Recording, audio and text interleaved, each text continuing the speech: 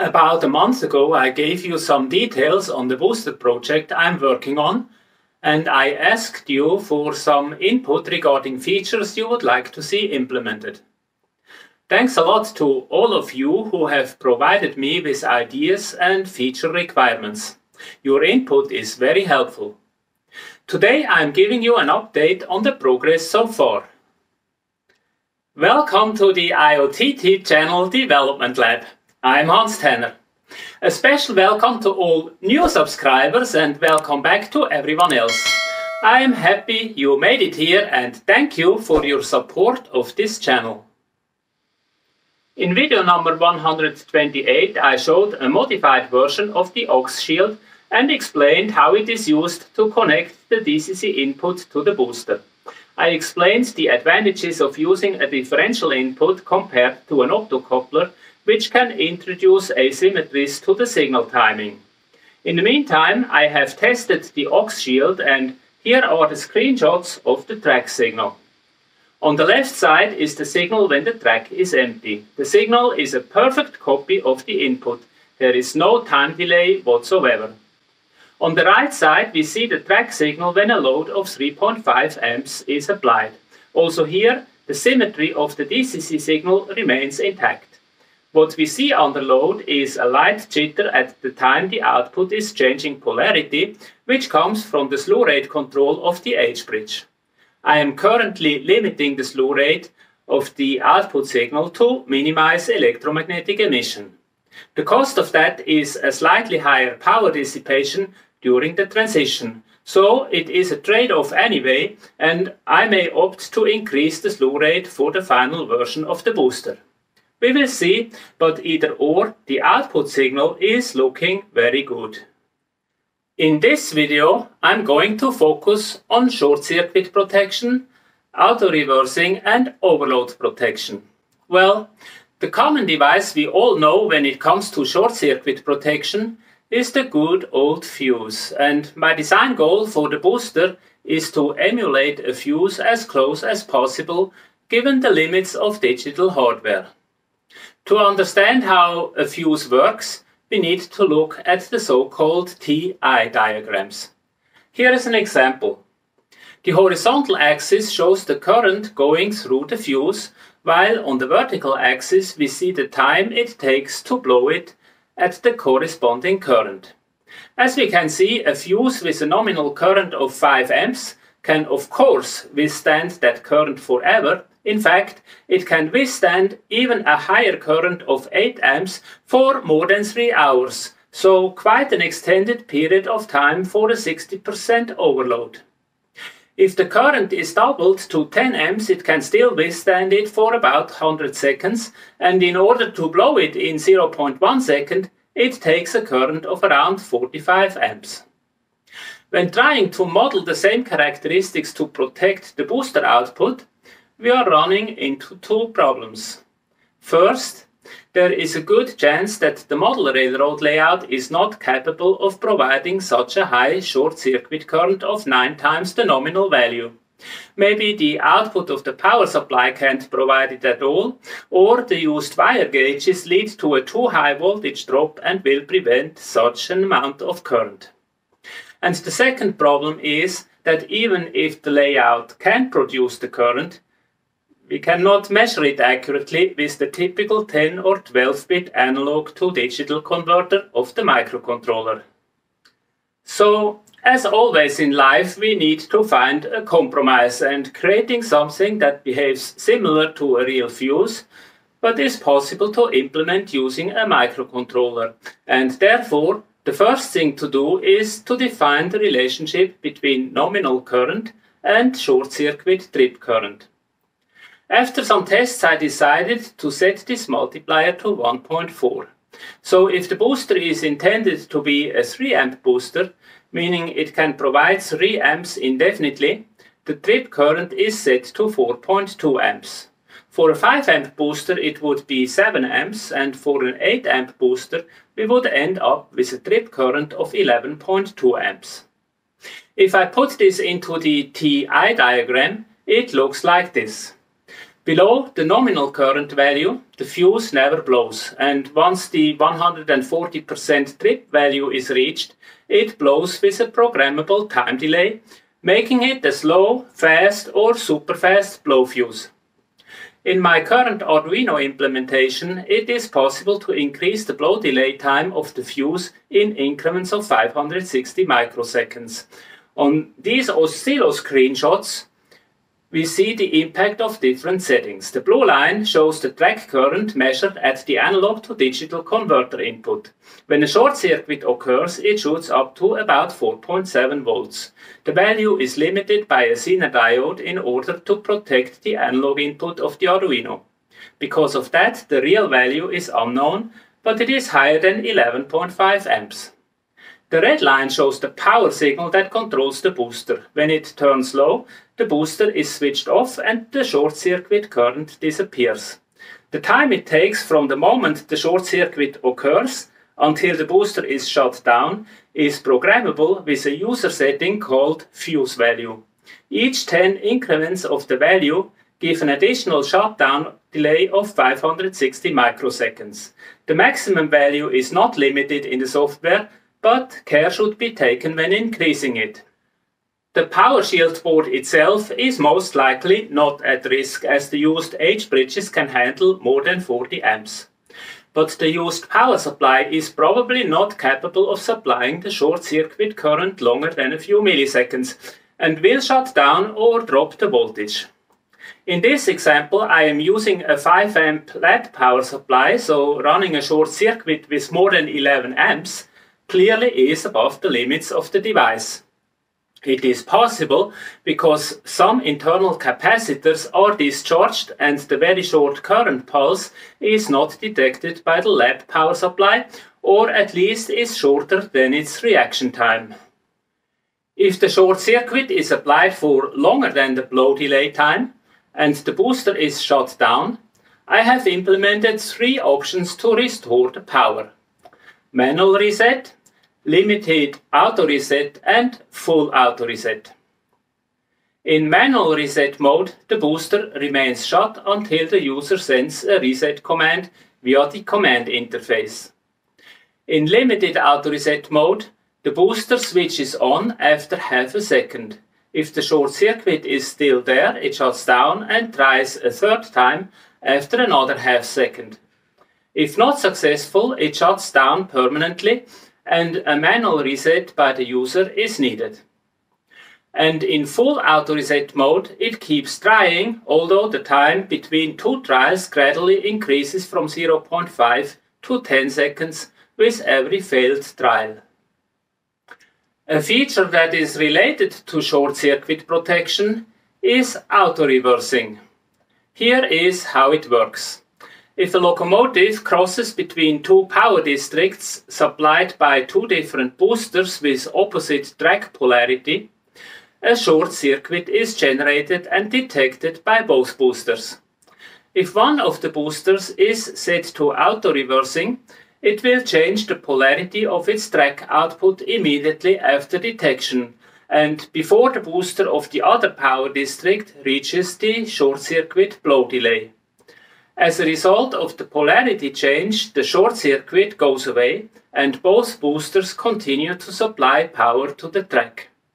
If the short circuit does not go away after polarity change, which means the short was caused by something else, for example a derailment, the auto-reversing booster will shut down within the specified delay time, and the same rules for restoring the track power will apply.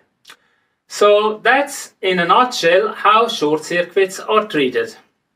One question remains though, and that is how you can determine the maximum short circuit current, which, as we have seen, depends on the power supply and the wiring of the layout, so it is very application specific. Well, to make it easy, I have implemented a short circuit current measuring function. It allows to intentionally create a short circuit on the track while it is unpowered. Then click a button and measure the short circuit current for a very short time span of a half millisecond. This is safe to do and does not cause any harm to either the booster or the layout wiring. Based on the result, it is then possible to determine the maximum nominal current for the booster, typically about 70% of the short-circuit current. Going back to the TI diagram, we now have covered the range below nominal current, which can be sustained forever, and the range above the short-circuit trip current, which leads to a programmable immediate shutdown, possibly only after first trying to reverse the polarity and test if the short circuit remains. Now, like with a real fuse, the interesting range, of course, is between nominal current and trip current value, so the range where there is a moderate overload of the booster, but not a short circuit. Think about a heavy train climbing a grade, for example. In this range, the fuse will eventually blow, but the time it takes depends on the current. Well, to be precise, on the temperature of the fuse. The current through the fuse causes the fuse to warm up until the melting temperature of the metal is reached. Then it blows. So it really is a function of the energy that remains in the fuse, which is the product of the square of current and the resistance of the fuse, integrated over time. In addition to that, the fuse is also losing energy, which can be calculated as the temperature difference to the environment times a thermal transfer resistance and also integrated over time. If you study the literature, you will find 2 or 3 more contributors to the fuse temperature, but these 2 are the most dominant. So with that data, it's now relatively easy to calculate the current temperature of the fuse. First, I define the 100% temperature, which is the resulting stable temperature when the fuse is loaded with nominal current. This is the temperature the booster is able to sustain forever. If more current is drawn, the temperature increases into the overload range. For my overload protection, I allow the temperature to go up to 120% before I send the booster into overload shutdown. This allows for overloading the booster for a limited amount of time, with current amounts somewhere between nominal current and short-circuit trip current. The overload percentage can be continuously calculated, monitored and indicated in the user interface. So with that, I am actually sort of emulating the behavior of a real fuse when it comes to overload protection. Also here, the time it takes to reach the 120% temperature value can be configured using the same fuse characteristics value as for the short-circuit reaction time. Lower values make the fuse reaching the 120% overload threshold faster. Higher values make it slower and therefore more tolerant to temporary overloads. When looking at the TI diagram, the configurable speed of the overload factor adjustment really represents different slopes of the curve between nominal current and short-circuit trip current.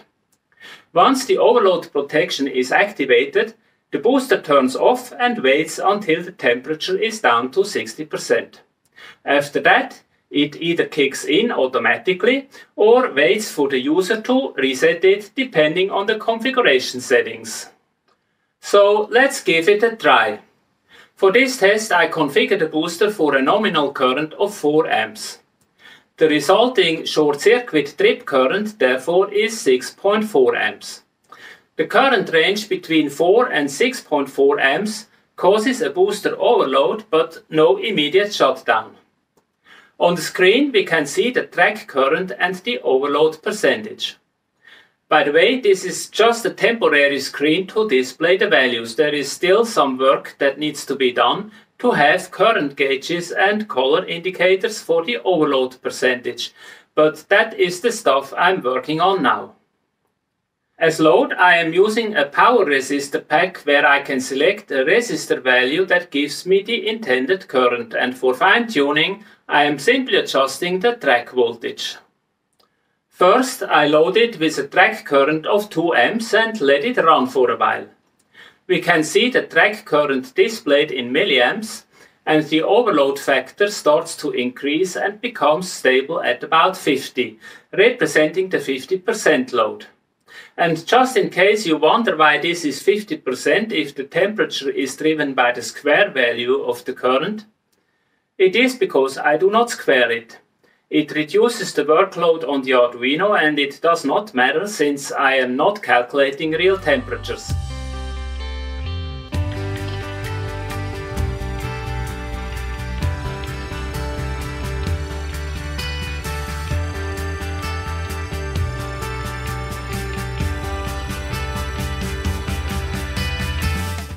Now I increase the current to 4 amps, which over time should bring the overload factor to 100%. And of course the load resistors are now heating up considerably.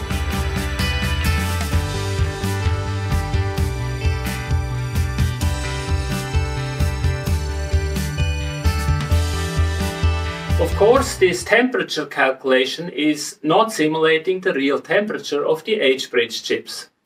With 43 amps nominal current, they warm up under a continuous load of 5 or even 8 amps, but nowhere near to where it becomes a serious issue.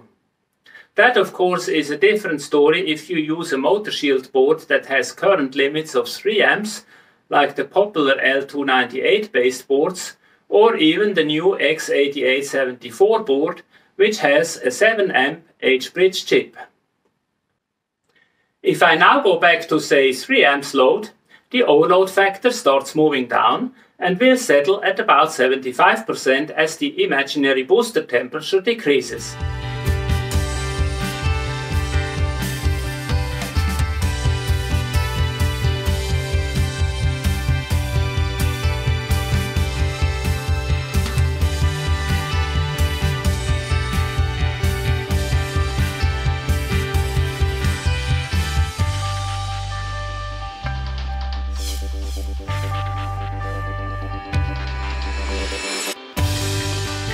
Now let's bring the current up to 5 amps, which should result in a 125% overload, therefore reach the overload protection point.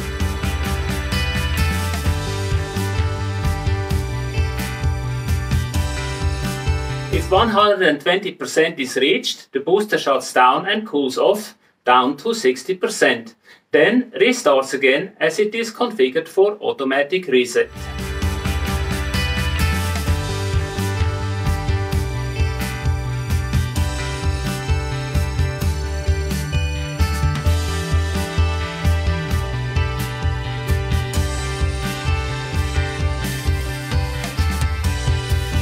To summarize, here are the key points of the short circuit and overload protection concept. There is a distinction between nominal current and short circuit trip current.